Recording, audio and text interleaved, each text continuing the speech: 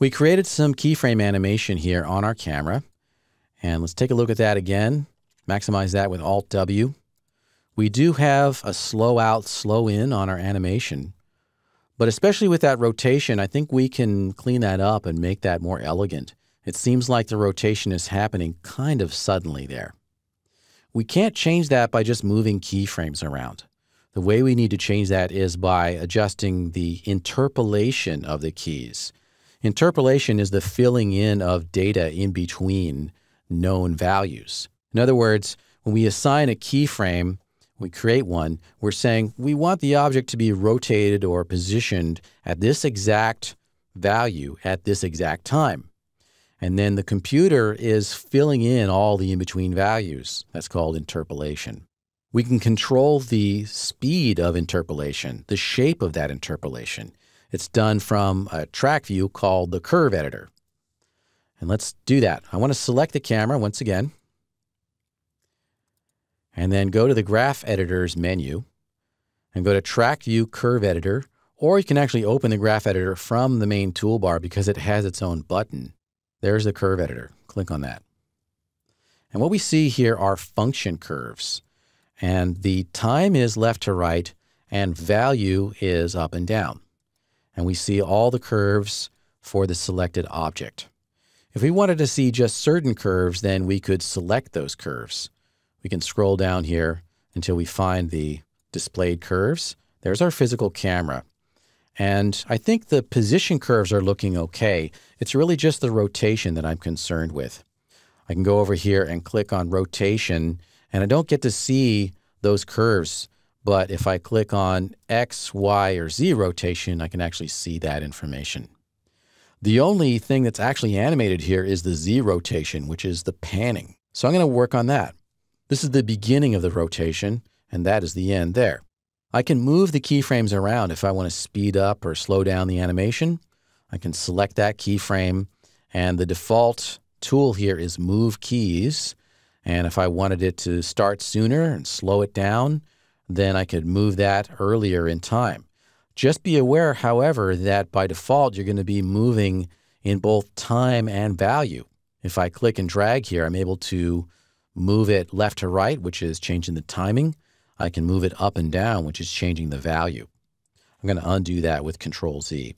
If I want to just change the keyframe position in one axis, I can use the keyboard shortcut, which is Control. Hold down the Control key and then drag in a direction, and I've constrained the movement to just one axis. I'm changing the timing. All right, so that's how we can change the speed of the motion overall. But what I really want to do here is actually change the interpolation or the shape of this curve. I want this to be a more gradual slope here so that it kind of slow out or ease out more gradually. To see this better, I can scale the display of the graph here. And down here we got some controls for that. We have zoom region. That's a helpful one. If I click on that tool, I can drag a box or a selection region around the area I want to take up the entire graph. And when I release the mouse, now I've got a taller graph. And of course, I can make the graph editor larger, maybe maximize it. And now I can really see what I'm doing. If I want this to be a slower, more gradual transition, then I can edit the shape of this curve, because the slope indicates the rate of change. In this area here, the slope is steep, meaning that in a given period of time, the value is changing a lot. In these areas here, in a given period of time, the value is not changing very much. And then actually before this, it's flat, meaning that there's no change in value at all. Okay, so to change the shape of the curve, we can use the Bezier tangent handles here. I'll go back to the Move Keys tool and then just click and drag on one of these handles. And now I'm able to control that shape. I am able to freely move it up and down and side to side, just like before. And we don't want to, for example, cause this. We don't want it to rotate left and then rotate right.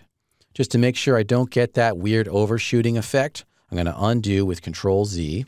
And again, use the Control key and then click and drag. And this way, I'm maintaining a flat tangent handle and I won't get that weird overshooting effect in which the camera would actually move in the opposite direction first. Okay, now this is a very sensitive operation. Small changes here are going to make a large change in your actual animation because camera animation is super, super sensitive. So you'll want to experiment with this. I've tried to flatten this out to make it more gradual, but I will need to check the results before I sign off on that. It actually looks good. I don't think I have a problem here. It seems pretty gradual. We could actually just go back in there and show you what it would look like if we had just a very linear transition. I can, in fact, select that keyframe or maybe even select both of the keyframes. And up here we have some options for how we want the interpolation to take place. The default is auto tangents. Let's try just straight up linear tangents. When I click on linear, now we just have a straight line interpolation between those two keys. And that's not going to look good on the screen because we're going to have very sudden transitions of rotation. Let's take a look. You can see how kind of mechanical and artificial that looks. Okay, so linear animation may be useful in some cases, but for camera animation, it's usually not a good idea. I'm going to take this back, switch it over to auto tangents, hold down Control, and just bring this back out the way I had it, and then check my work. All right, great. So that's how we can use the curve editor to fine-tune animation.